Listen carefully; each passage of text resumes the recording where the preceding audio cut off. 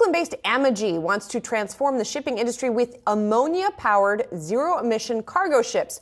The startup secured more than $100 million in Series B1 funding from investors like SK Innovations and Saudi Aramco to help scale their emissions-free technology. Joining us now is co-founder and CEO of Amogy, Seonghoon. Thank you so much for being here. First of all, let's just kind of explain what it is you guys do, because we've talked about all kinds of different fuels over the last decade, up-and-coming fuels.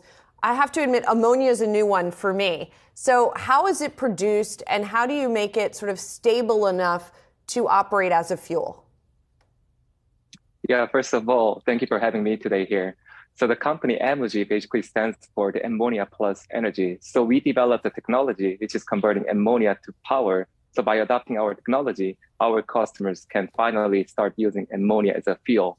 But ammonia is one of the most common materials in the world, actually. Was one of the most produced chemical in the world, which is basically used as a fertilizer.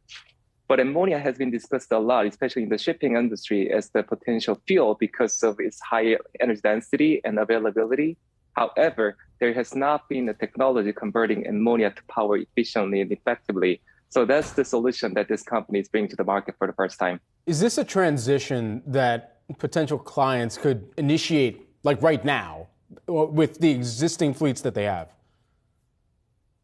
Yes, we have already demonstrated our technology in different platforms, such as drones and tractors, and also the Class A truck very recently in January. But all these demonstrations, we basically retrofit existing vehicle. So we are also working on the retrofit of the tugboat, converting the the conventional system to our ammonia power system. So, our technology can certainly be applied to the existing vessel to really decarbonize the powertrain. And just to make sure we're understanding this correctly, ammonia is considered renewable. What makes it renewable in a way that, for example, petroleum is not? Yeah, that's a really good question. So ammonia is NH3, so it does not have any carbon molecule inside. So when converting ammonia to power, simply there's no carbon emission coming out of it. That's why the ammonia is really highlighted in industry like the shipping as a renewable fuel. But again, conversion of the ammonia to power has been very difficult, which we have made it easy to using our technology. I was never great at science, but I love it, which is probably why I do this. So when you think about the cost savings that you're speaking and having conversations with these companies about, what kind of cost savings would they see if they were able to make a switch or a transition?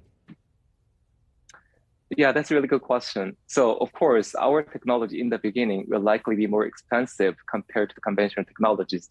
However, we have a really clear path to reducing the cost dramatically over the course of the 10 years. So, for example, in 2023, which is 7 years from now, we are expecting the cost of our system to be compatible with the cost of the conventional and the propulsion systems used in the maritime vessels.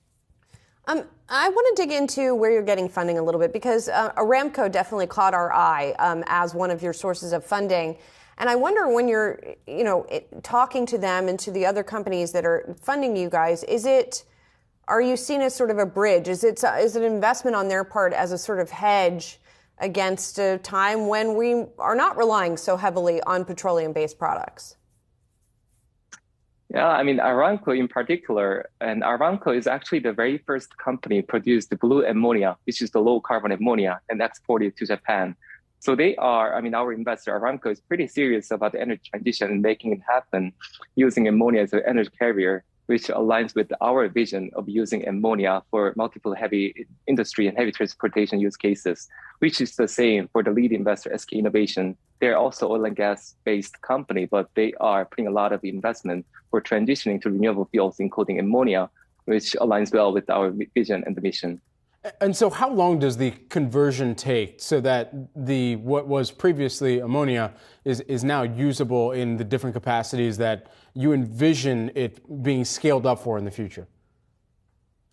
Yeah, ammonia itself, we essentially use the existing ammonia, meaning the fertilizer ammonia, as a fuel, not as a fertilizer.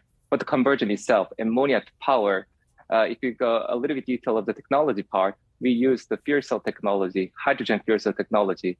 So within our integrated power system, we convert ammonia to hydrogen and hydrogen gets converted to power almost immediately.